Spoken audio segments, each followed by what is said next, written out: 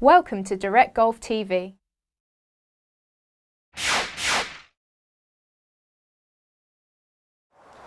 What I want to show you today is how to get the best out of your driver. And by that what I mean is to ensure that you hit a longer drive as possible. You want to hit the ball in the center of the club face. In order to do this, you need to maintain a nicely balanced swing and a nice relaxed state.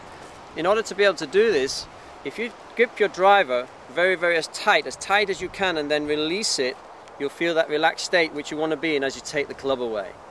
So we want a nice balanced takeaway, a relaxed grip pressure, and then let your swing go.